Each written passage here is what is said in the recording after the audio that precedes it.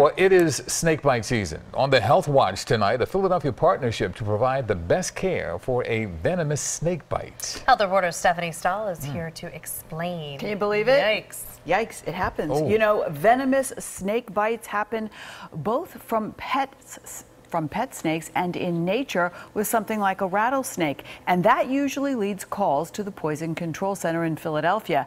And they work with the zoo that has snake experts and anti-venom.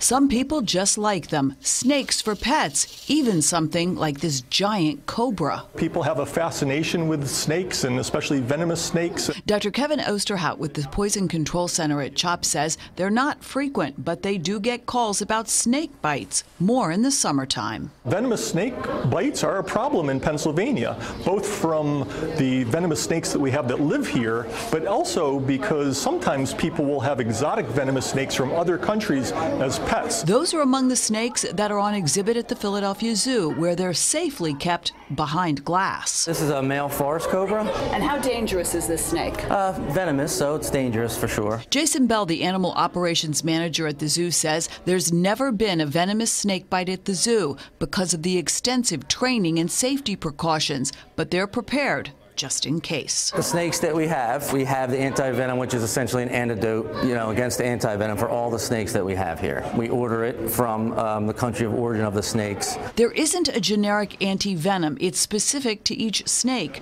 The zoo shares its supplies with area doctors when there's a bite in the community and has a partnership with the Poison Center. So we can work together to provide the best care. Venomous snake bites can cause a variety of problems, including swelling, bleeding, and difficulty breathing. People in the United States usually survive when quickly treated with appropriate anti-venom. So our Pennsylvania native snakes are timber rattlesnakes, copperheads.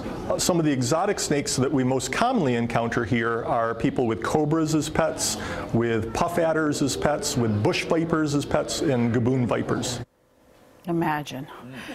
You know, there are some counties where having these venomous snakes is illegal, but regulations are sporadic. Now, fatalities from snake bites are rare in the United States, but worldwide, there are as many as 2 million venomous snake bites every year and as many as 100,000 deaths from them. Wow. I'm not sure why somebody would want to have a venomous snake as a pet, but it's clearly dangerous and shouldn't be done. Way to get that word out there. It shouldn't be done. That's the truth. Go to the zoo. The zoo has at least 50. Right. That's right. Yeah, if you like that, right. and then leave. We found a big snake skin in our yard this weekend. Okay.